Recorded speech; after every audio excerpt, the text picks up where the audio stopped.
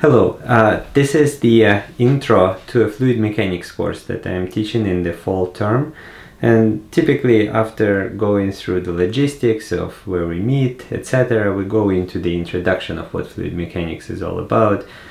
All these notes are available to the students, but in the video form I wanted to go over some key messages, some take-home things that will be on the proverbial exam. Also something, I think, the most important stuff I wanted to impart. So I was going to talk about what the basic fluid mechanics problem is. In a nutshell, it's finding velocity and pressure of a fluid particle at any point in space in the domain where we're solving the problem, and at any instant in time. And the velocity is a vector. It has three components, u, v, and w. Can be written in a Cartesian form as follows. So if we have three Cartesian axes, x, y, and z, and the unit vectors I, j, and k corresponding to this axis, then the projections of the velocity vector v on the coordinate axis are the velocity components u, v, and w. The interesting thing is that this vector form, so we're representing the velocity as the ordered set of three scalar numbers u, v, and w. If we know that we're talking about Cartesian system, then if I give you three numbers, three scalars, we know that we're talking about a vector of a fluid particle. If I give you three other numbers that represent the same velocity vector in a different coordinate system, it's totally fine. The form of equations that we're going to be solving to finding these velocity components is exactly the same. That's the beauty of the vector notation. So if, for example, if we have a cylindrical coordinate system where instead of x, y, and z we have r, the distance from the origin, the theta, the angle, and the z, the distance from the xy plane, we can describe the velocity vector as a point in that space too. In fact, we don't have to work with even an orthogonal coordinate system at all, as long as we have three lines, three curves that are not in the same plane. We could treat them as coordinate axes and describe vectors that way. Pressure, on the other hand, is a scalar. It's a funny thing. It's a force acting on a fluid element normal to the surface of that element, so force per unit area, normal force. And if we take that element of the fluid, make it infinitesimally small to a point, then kind of the pressure acts in all directions, so the directionality becomes irrelevant. So we represent pressure as a scalar. So these two variables that we deal with, that we need to find, two unknowns, pressure and velocity. If it's a reacting fluid, if temperature effects are important, then it's also temperature that we're after. But for the sake of discussion, velocity and pressure are sufficient. How can we go about solving the fluid mechanics problem? There are only three approaches. These three approaches are analytical, numerical, and experimental. So you have to do one of the three. Well, you can do a combination of them, but these are the three ways of solving the fluid mechanics problem. The analytical approach, sometimes we call it theoretical approach, is basically forming a model of the physical phenomena. We do this by considering conservation of mass, momentum, and energy of a collection of fluid particles that is confined to a volume in space, the volume that's fixed in space, this control volume. We reconcile the balance between the description of the fluid particles that is a collection of mass, and the description of fluid flowing through a fixed volume in space using Reynolds transport theorem, and we turn these conservation laws, conservations of mass, momentum, energy, into a system of partial differential equations, so PDEs. Then we solve those equations to find velocity and pressure.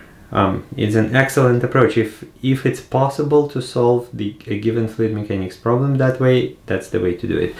Analytical method is exact. An analytical solution gives you trends over ranges of independent variables.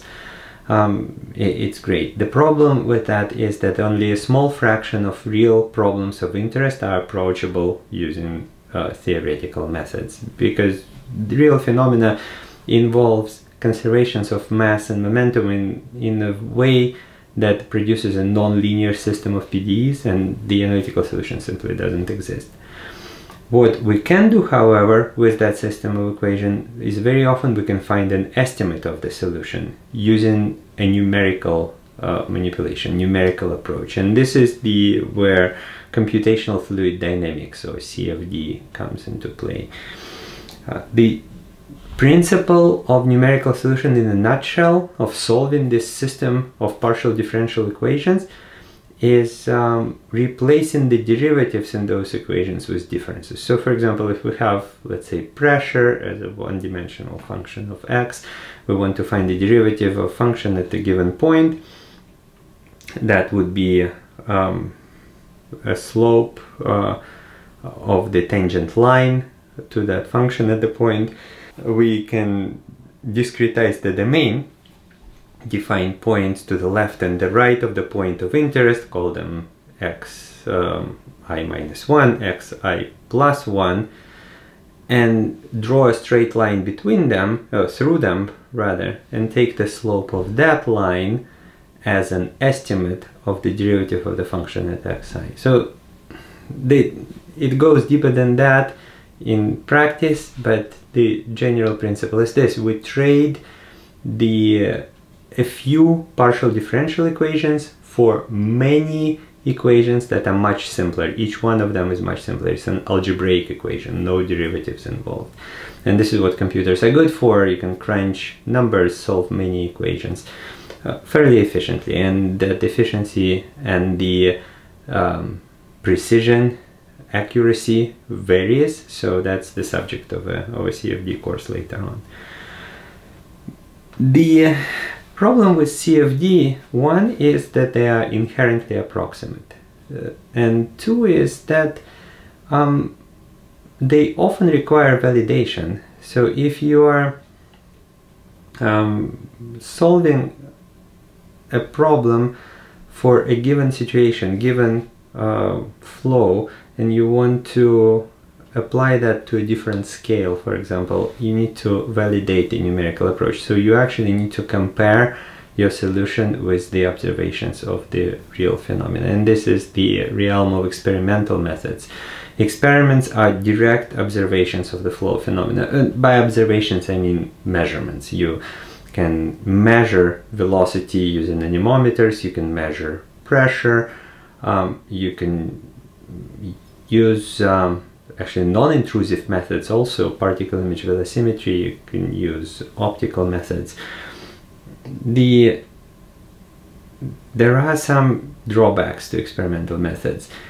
They are expensive, they don't scale generally, so there are some combinations of flow parameters that cannot scale equally. Reynolds number, Froude number, good example. Typically experiments are done under repeatable conditions in the laboratory under a small physical scale, and then the results need to be translated into real life applications. Those are issues to grapple with.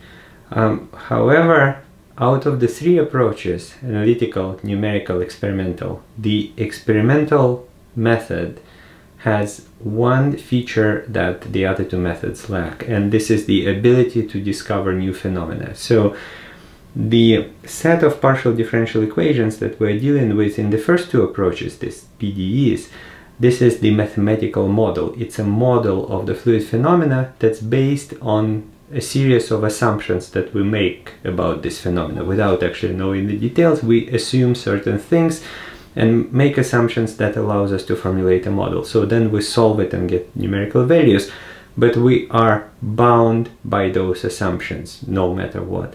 So if your numerical solution, for example, produces result that contradicts your assumptions, there is no doubt there was an error somewhere in the solution process. However, if your experimental result contradicts your assumptions, most likely it's still an error, but there is a small chance that you're actually observing a new phenomena, you're discovering something new, and maybe the whole set of assumptions needs to be adjusted. So in addition to validation of CFD, there is this very important role of experimental methods in terms of discovering new things.